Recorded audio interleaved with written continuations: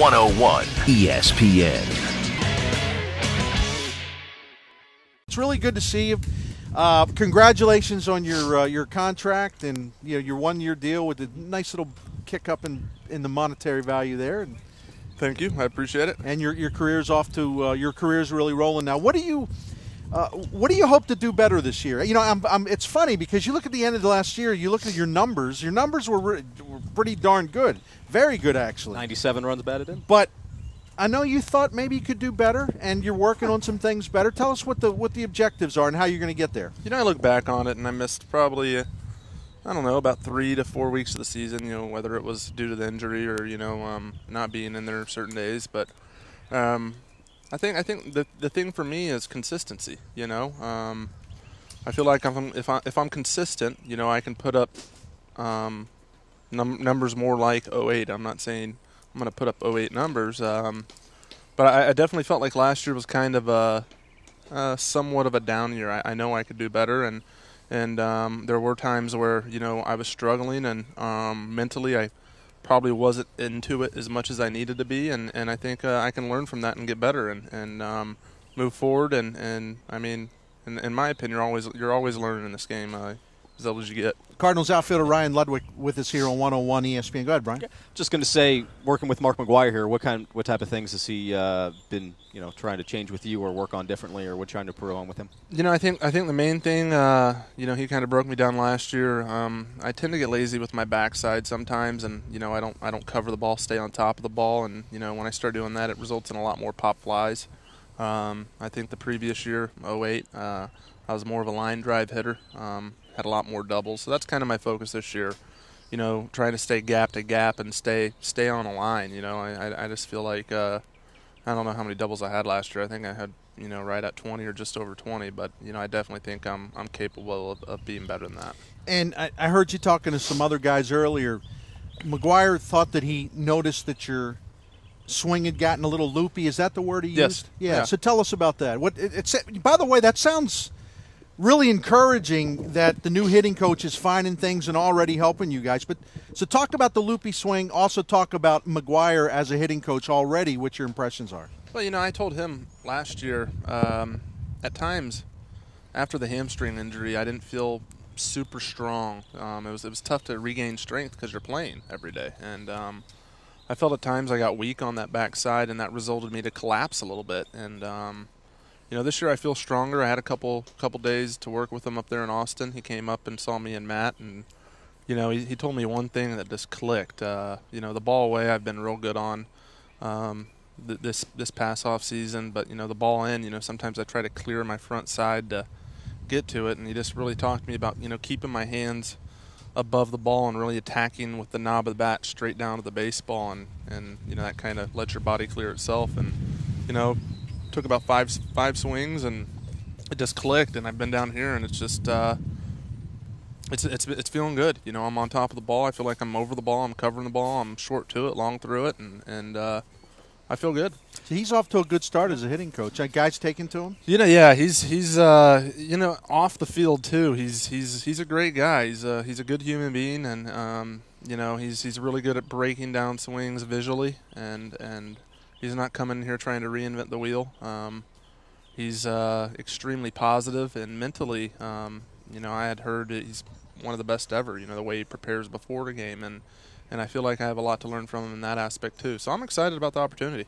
Cardinals outfielder Ryan Ludwick joining us here on the Bernie Show on 101 ESPN. I understand yesterday was the official pre-camp meeting, and for the first time, Tony had some players speak up, and you were one of them. What was your message to the team inside the clubhouse yesterday? First of all, I was honored to even, be in that position. I keep thinking back. It was just 4 years ago I was coming to camp, and, I was just trying to get back to this level, and it's just been kind of it's been a fun ride, a good ride. I'm definitely not comfortable. I'm still trying to get after it. But, I just spoke about when I came over here. It was my 5th organization, and, just the way from top to bottom, from the coaching staff all the way down to the players, especially the superstar type caliber players, the way people go about their business around here, it's intense. It's with a purpose. There's not a lot of, wasted time, and people, they're doing what they need to do, and you really see it carry through spring. And since I've been here, it carries through into the the month of April, and I think it's important that happens because, that first month can be key. You find yourself in the tank 15 games into the season, whatever it might be, 3-12. It's tough. So, I feel like every game, so, when games start down spring, we're not here just to work on stuff. We're here to win. Ryan Ludwick with us, Cardinals right fielder on 101 ESPN. How do you think Colby Rasmus will do? The difference between being a rookie, learning the league a little bit in his second year. Do you see any changes in him? What's your forecast for him? Well, I definitely can tell he's more relaxed. He knows what to expect more. I'm not the manager or the front office, but I feel like the situation he's coming into this year is a little bit different. Obviously Rick's gone, and Rasmus is kind of the guy now. He's young. He's got a year of experience, and he's been groomed for this for a long time in this organization, and I have no doubt he's going to step up to the plate. There's still going to be some learning curves. He's still a young kid, but there's definitely the ability and the talent there to be very successful at this level. Do you enjoy certain days that he would get off and you might get to play center field? I know there was a couple days that you played center last year. You were pretty excited. Yeah, I really do like getting out there. It's fun, but I'm not. I definitely am not the same center fielder I was when I was 23 years old. Before all. What, my are you saying injuries. You're old? No, I'm a step slower. I'm a little bit bigger now. And believe it or not, each position's different. You play a lot of games in the right field. You go to center or left. There's a definite adjustment because you get used to the way the ball's breaking off the bat, your jumps. And it always goes away from you, right? Yeah. So you get into center field, and it's just. It's a little bit foreign at times, but I definitely think I can do it at times, and I'm not going to be Colby out there, that's for sure. But I'm going to play as hard as I can and try to get it done. The way the season ended last year, it was a heck of a year in many regards, but nobody wants to go out 3 straight in the playoffs. I mean, I don't know that you guys really need any motivation, not with the first baseman you have and the manager you have and the way those guys push, but. Maybe it gave you just a little extra something coming into camp this year. I mean, what kind of year you think the ball club's going to have, and did the way it ended, does it do anything shaping your attitude this year a little bit? Well, I think if it would have ended good or bad, I think you look at the type of players that are in this clubhouse, like you said, from the top, the manager, all the way down to the big guy at first base, and the guys you can say are the guys who fill in.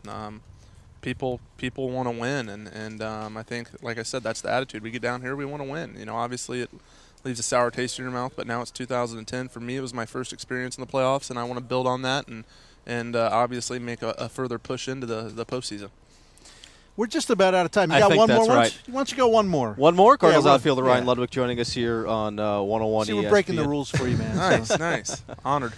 I mean, I guess just as far as this team goes for this year, the pieces are in place. There was the uncertainty with, okay, is Tony going to retire? Is Duncan going to leave? Is Matt Holliday not going to be back? Knowing that the chance here, right now, the way that the division is kind of set up, are you guys? Is it World Series? Is that what is on the mind for this team right now?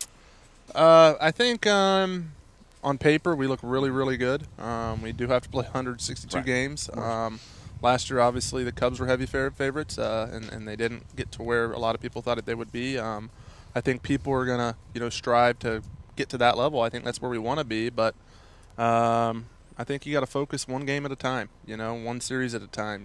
Last year we kind of took that mentality of winning each series, and, we got to the last month of the season, and we were in a really good position. So if we kind of, worry about, one game at a time, one series at a time, I think at the end of the season, if everyone's into it mentally, I think we're going to be in a really good position. Thank you very much, Ryan. Thanks for having me on, fellas. That's Ryan. Yeah, absolutely. Great seeing you. That's Ryan Ludwick getting us started today on the Bernie Miklasz Show with Brian Feldman here on 101 ESPN.